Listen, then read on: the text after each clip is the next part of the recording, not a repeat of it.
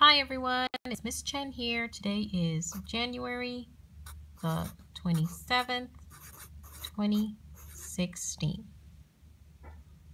Yesterday in math, we learned about flipping our addends. So before we get started today, let's remind ourselves about our number sentences and the parts that make up our number sentences. Here is a number sentence.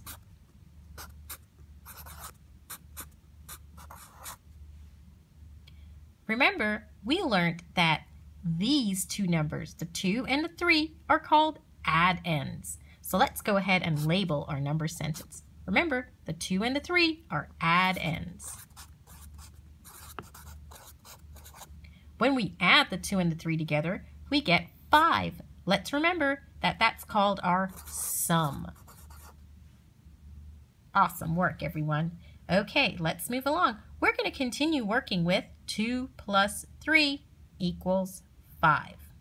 The first thing we're going to do is we are going to check to see what happens when we flip these two numbers around. Let's try it out. Here is the first number. The first number is 3. We are going to draw 3 squares. Plus 2. We are going to draw 2 circles. Equals how many? Let's count to check. 1, 2, 3, 4, 5. Interesting. Let's flip those addends again to see if anything changes. Let's take a look at it again. Here we go. 2 plus 3 equals, let's check. 1, 2.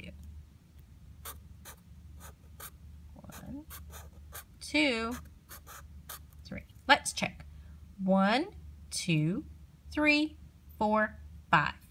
2 plus 3 equals 5. And 3 plus 2 equals 5.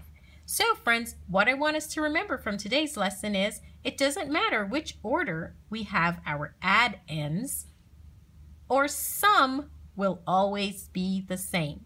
So 3 plus 2 is the same as 2 plus 3. Another way that we can write this down to help us remember is like this. We can say 3 plus 2 is equal to or the same as 2 plus 3.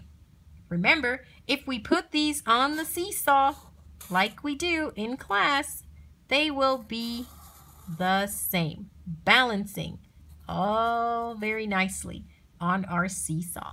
So 3 plus 2 and 2 plus 3. And our answer is 5. 5 in the middle. I hope you've enjoyed our lesson today. Always remember, if you're not sure what to do, draw a picture. Think about it and try again.